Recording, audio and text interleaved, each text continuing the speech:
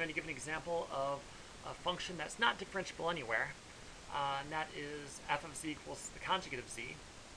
So take the limit of f of z minus f of z naught over z minus z naught, which equals the limit, and maybe I should really spell this out a little bit more, make it a little bit prettier. This is limit as z goes to z naught still. And now, through a change of variables trick, we can make this a little bit nicer. I'm going to let w equal z minus z naught. Why would I do that?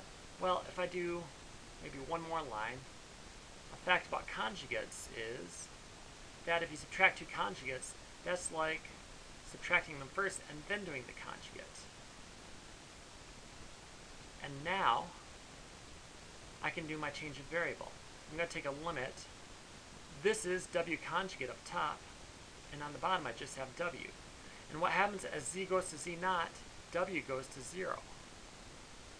So limit as w goes to 0 of w conjugate, w conjugate over w.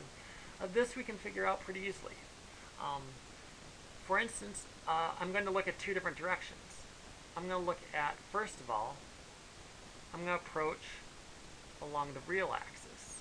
If this is the case, then the limit as w goes to 0 of w conjugate over w is equal to the limit as w goes to 0 of, let's write this as x plus iy, except y is equal to 0 here, conjugate over x plus iy, but y again is equal to 0.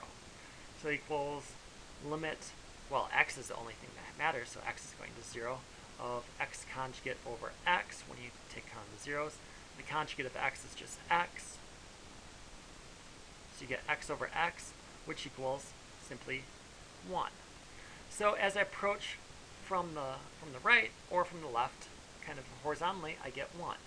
If I approach vertically in either direction, I can take the limit as w goes to 0 of w conjugate over w is equal to limit as w goes to 0 of, well, this time I have 0 plus iy because there's no real part. And I need to conjugate the top.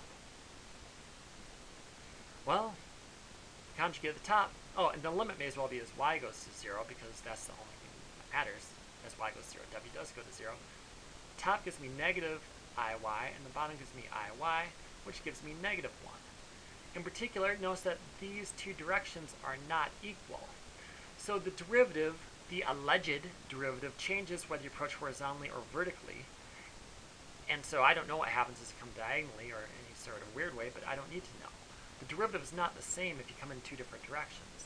That means that this function is not differentiable.